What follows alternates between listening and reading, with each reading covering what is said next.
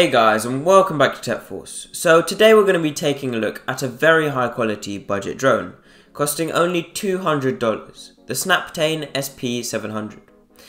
Not only does this drone record pretty good quality 2K footage, but it's also able to fly half a kilometer away from the user, and comes with so many awesome features, including follow me, circle around, return to home, waypoints, and so much more. So let's go ahead and take a deeper look into this incredible product. So let's get started by taking a look at what comes inside the box. So we have the drone itself, the transmitter, a single battery to power the drone, a phone holder which connects easily into the transmitter, a charging cable, some spare props, some tools to swap out the props, and then finally the manual. Now my initial thoughts on the drone is that it's very well designed, with a nice camouflage top giving it a stealthy look and also seeming very sturdy. It houses 4 powerful brushless motors to power this drone and allowing it to face moderate winds with ease, which is something I found when flying. Now in terms of the design of the transmitter and its various buttons, it's very ergonomically designed, fitting comfortably in the hands. The transmitter also consists of a clear display indicating so many useful things, including the height of the drone, its distance from the last recorded takeoff point, the number of satellites it's connected to, as well as the battery left in the transmitter and the drone itself. Now in terms of the buttons, there are several: auto takeoff and landing, lock and unlock the propellers, return to home, photo and video, GPS mode, and another for headless mode. And aside from this, when you connect to the app, there are various other features available at the click of a button. And these features include follow me, circle around, waypoints, and electric fence.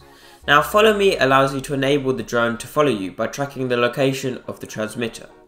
And then circle around enables the drone to circle around the person operating the drone, based on, again, on the GPS tracking system within the transmitter. And then you've also got waypoints, which gives access to a map, which can then be clicked to form a path for the drone to follow. And this works very well. And the last and very useful additional feature is forming an electric fence, which builds a boundary preventing the drone from escaping, and it's perfect when you're initially learning to fly this drone and get to grips with it. Now aside from all these different modes, this drone also consists of 5G Wi-Fi transmission, which enables quick and accurate data transmission between the transmitter and the drone, allowing for video footage to be quickly beamed down from the drone. And in terms of the drone's GPS positioning system, this is fairly accurate, being only a couple of meters off at most, which isn't too bad. And this is evident when the drone lands, as it doesn't always land in exactly the right place, and it's often a meter or two off, which isn't too far from the original takeoff point, and it's acceptable for a budget drone. Now apart from all the incredible features, one downside to this drone is that it does take 3 hours to charge the hefty 1800 mAh battery, and it provides 18 minutes of flight time, which isn't too bad. And then when it comes to flying this drone, it can fly to a maximum height of 120 meters, which is extremely high, and it can fly 500 meters away from the user, whilst also being easily controllable. And then when in FPV mode, there's a range of 400 meters, which is incredible. It means the drone is able to send relatively clear and smooth footage down, allowing you to easily control it. Lastly, in terms of the video and photo footage for this drone, it's pretty good, filming 2K footage. However, this is only filmed at 20 frames per second, which is pretty low, and doesn't give the greatest video experience as the footage isn't as smooth as general cameras.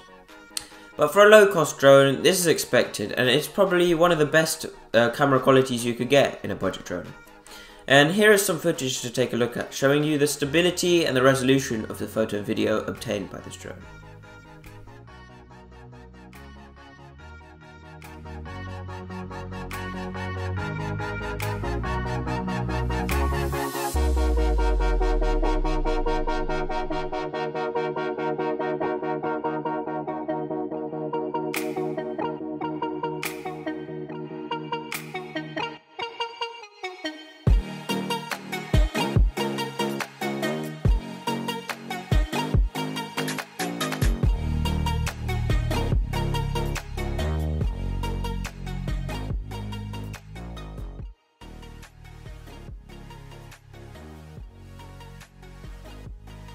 Okay, now overall, costing only $200, this drone is certainly well priced for someone who's looking to get into the profession and provides the perfect stepping stone for someone looking to get a grip of the basics before moving on to something like the DJI Mavic Air lineup.